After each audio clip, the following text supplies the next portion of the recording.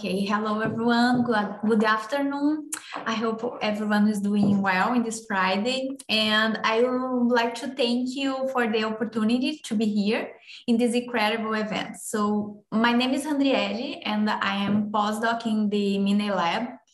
And today I want to share some results about the liver leptin receptor gene networks that interact with early life adversity to program mental health problems. So I'm going to spend just a few minutes here to explain the rationale behind this project, and then I move on to the results. So everyone here knows so well that mental disorders such as depression and anxiety are highly prevalent and often comorbid with metabolic syndrome. And of course, the exposure to early life adversity is a risk factor for both the metabolic and behavioral problems. However, the causal association between these mental disorders and metabolic syndromes remain unclear. And disruption of leptin or insulin signaling in the brain has been associated as one of the causes of psychiatric disorders. For example, beyond its well-known action as an energy regulator, leptin is linked to psychiatric disorders. And although the association between the leptin and mental health disorders has been identified, the potential mechanism that may underlie this association needed to be further understood. And on the other hand, there is a great deal of evidence indicating that early life stress is a major risk factor for the development of psychiatric disorders and metabolic syndrome. So we set up to ask if, assuming that the association between genetic and early environmental factors contribute to psychopathology, the disruption of leptin signaling could be a key mechanism in the interaction between early life adversity and mental health disorders. And here about the leptin. So the leptin is a hormone secreted by the adipose tissues that act mainly as a regulator of food intake and body weight regulation. And the leptin receptor are mainly expressed in the hypothalamus, but they are also widely expressed in other brain regions such as the prefrontal cortex, the amygdala, and the hypothalamus, and also in other peripheral regions such as the liver, as you can see in this figure here.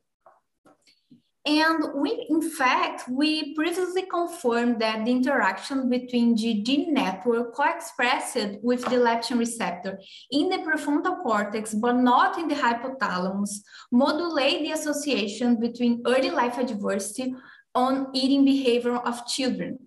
And here we are interested in explore if being exposed to stress during early life induces alteration in leptin signaling, which alters the metabolism and behavior outcomes.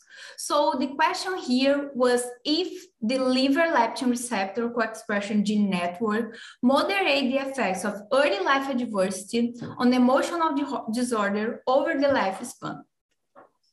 So for this, we constructed an expression-based polygenic risk score that reflects the function of the leptin receptor gene network in the liver. And we analyzed the interaction of this EPRS with a postnatal adversity score on behavior related to mental health problems, and also metabolic measurements using 3 birth cohorts. So the MAVEN cohorts we use it to analyze childhood, the ALSPI cohort to analyze adolescents, and the UK Biobank to analyze adults. So first we create the expression-based polygenic risk score, the EPRS. And for this, you use genes co-expressed with leptin receptor in the liver. And we also create a EPRS for the hypothalamus that was used as a control. And we also create a postnatal adversity score using a measure and combine multiple indicators of adversity, for example, hospitalization, birth size, or gestational age. And then we start and look at the relationship between environmental exposure and leptin receptor gene network to predict some potential behavioral problems. So starting with children for MAVEN, we evaluate the score of depressive problems, somatic complaints, internalizing problems, and emotionally reactive problems at 4 years old. What's happened here is that the interaction between the adverse score and the liver leptin receptor EPRS predicts somatic complaints, internalizing problems, and emotionally reactive problems in children at 4 years old.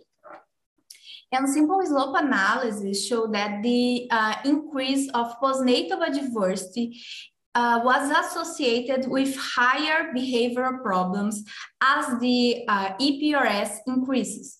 Of course, here, the solid dark blue lines represent the higher EPRS, and the light blue lines represent the low EPRS.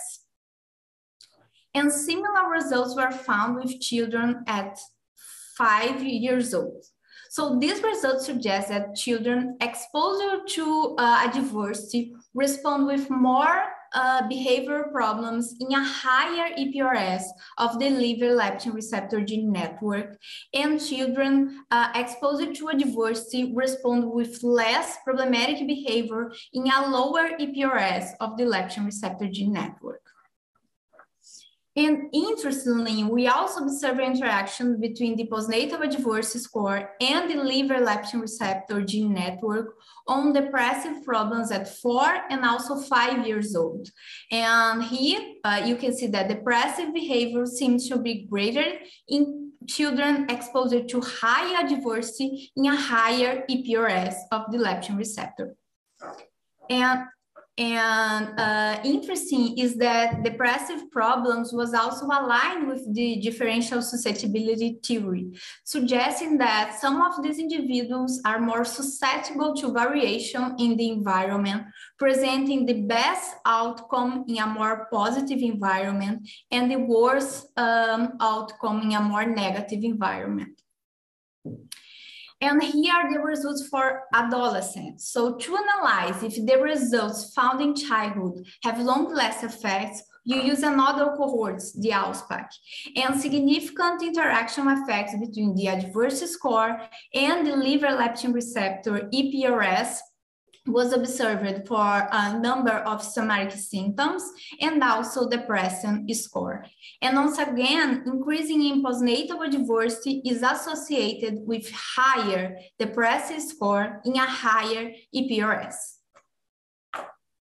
And finally, you use the UK Biobank, so another cohort, to investigate these results in adults. So here, the results were replicated considering social anxiety and social phobia, and also obsessive compulsive disorder.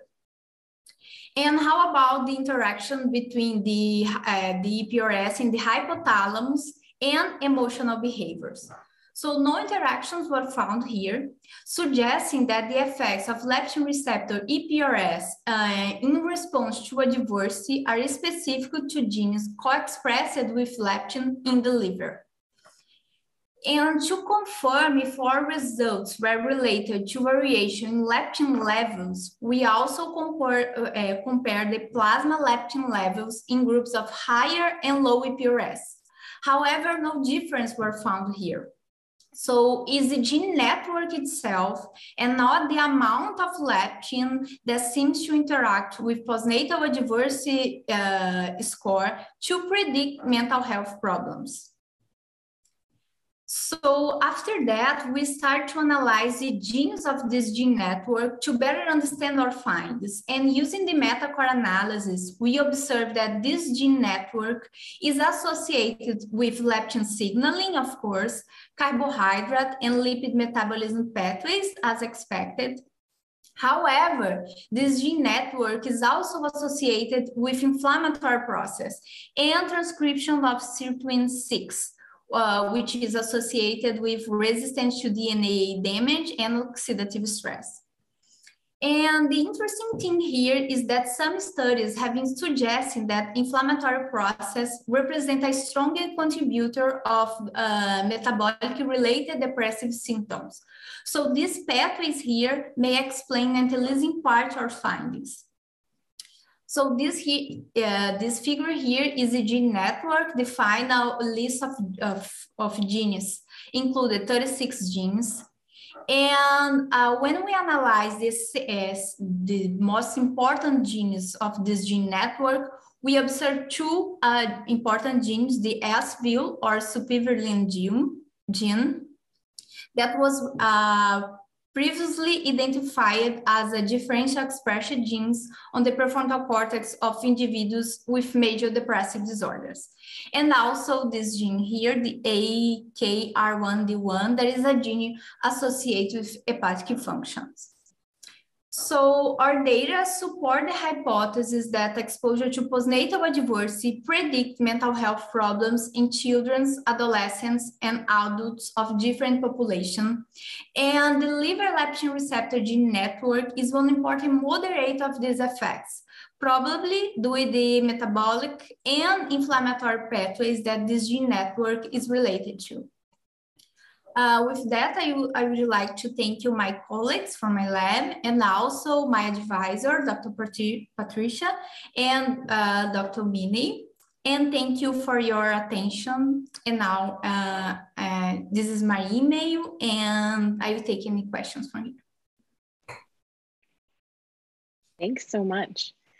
Does anyone have a question? Okay. Maybe I'll start you out here. I might have missed it, but can you tell me a little bit more about how you quantified that adversity in the samples and how you sort of tried to get equivalent scores there? Okay, so for the adversity score, we analyze if children have one of these indicators of adversity, and if each children, and the presence of each component of this questionnaire while at 1 point in the final score. And so it was, okay, sort of like an ACEs checklist. So each of these is one, okay. Yeah. And how did you come up with this list? Is this is this a tool, or did you guys kind of come up with this based on how we know these affect outcomes? So each one of these indicators is related to some questionnaire or some indicator of adversity. So with that, we construct this list of possible adversity indicators. Great. It's a nice use of those existing cohorts. So good work. Yeah. Anyone else have a question?